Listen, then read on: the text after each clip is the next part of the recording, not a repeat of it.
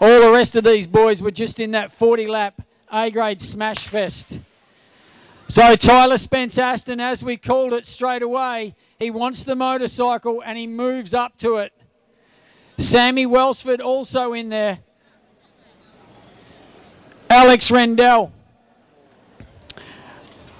Michael Storer and Tim Sellar all in this field.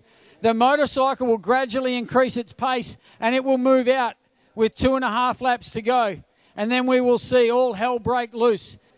Tyler Spence-Aston becoming more and more attentive, starting to have a look at who's over his shoulder and starting to wonder about the wrath that's about to be unleashed on him when that motorcycle comes out next time around.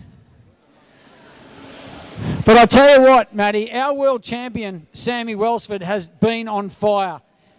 And it's one thing, you know, to go out and win a world championship, but keep backing up week after week after week like he has. It shows the true champion that he really is. So Tyler Spence-Aston leads up. 3 will go through to the final. Welsford, Rendell, have a look at each other. Then we got Tim Sellar and Michael Storer. Great ride by Michael Storer in that scratch race earlier. Really changed the face of the last couple of laps.